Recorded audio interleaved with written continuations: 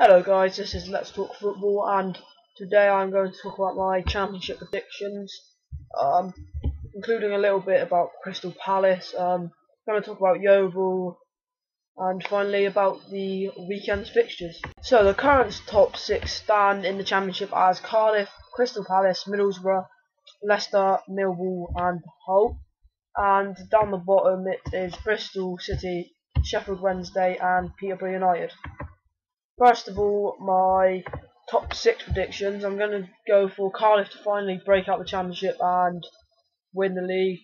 I've got Ian Holloway's Crystal Palace to come second, and because they're my if I want a team to go up in the championship, it would be Crystal Palace.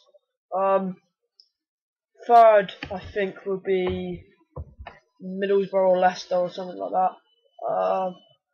And then I think Blackburn will pull it back, and Nottingham Forest, I think that's 5, and I think Hull will as well get into the playoffs. In the playoffs, I think probably Middlesbrough or Blackburn will win the playoffs if they get in there.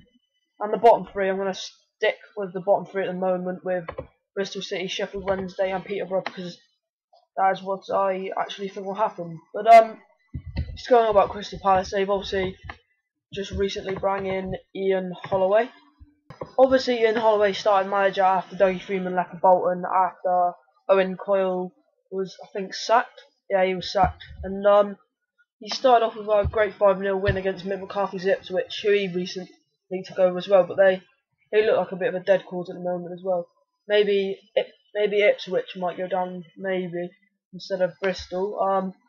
That he started off, and then secondly he beat Ferguson's team Peterborough 2-1. Then 3-0 rout over Derby at Selhurst Park. Then they lost 2-1 at Ellen Road against Leeds, which I was a bit shocked about, as Leeds aren't doing very well, but they've just got a takeover now, which is very good for them. And finally, Tuesday, they drew 0-0 with Hull City. There was a toss-up between two players for their key player, but I've gone with Wilfried Zaha. Obviously, Glenn Murray's been playing very well this season, scoring, a lot of goals for them. But I've just chose Wilfried Zaha because this has probably been his best season, and I think he's going to thrive under Ian Holloway.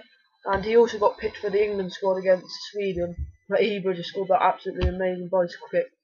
But yeah, the guy you can see on the screen, I think, is their best player, and will go on to be some player in a few years' time, maybe playing for a top 4 Premier League team.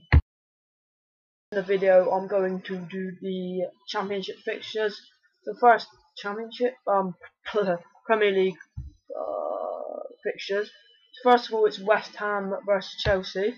I think West Ham will draw that game with Chelsea. They're on a good run of form, kind of been doing well in the Premier League. Arsenal v Swansea. I think Arsenal will win. It's at the Emirates. Fulham v Tottenham. That'll be a very good game actually. I think that'll be a 1-1 draw. Liverpool versus Southampton. Well, Southampton have been doing alright at the moment actually. Picked up 7 points from the last 3 games, I think. Liverpool, they're doing alright as well. Lots of draws though. But if Luis Suarez turns up, they should win that game. Man City Everton, which is a good game, but I think City will win only because they have the home advantage. QPR Villa, which is a huge game at the bottom of the league. I think Harry Redknapp will win his second game in charge of QPR after his 0-0 draw at Sunderland. West Brom versus Stoke, I think that'll be West Brom. They're obviously in top form. Stoke, they got the win on Wednesday, but nothing brilliant this season. And finally, Reading versus Manchester United, where I think Manchester United will come out 2-0 winners. Obviously, it's FA Cup this week, so there'll be no Football League show. My Football League show, not the one on BBC One. But there will be a Premier League video going up on Sunday after the Norwich v Sunderland game, where I think Sunderland will win 1-0. Alright guys, cheers for watching, and I'll catch you all later.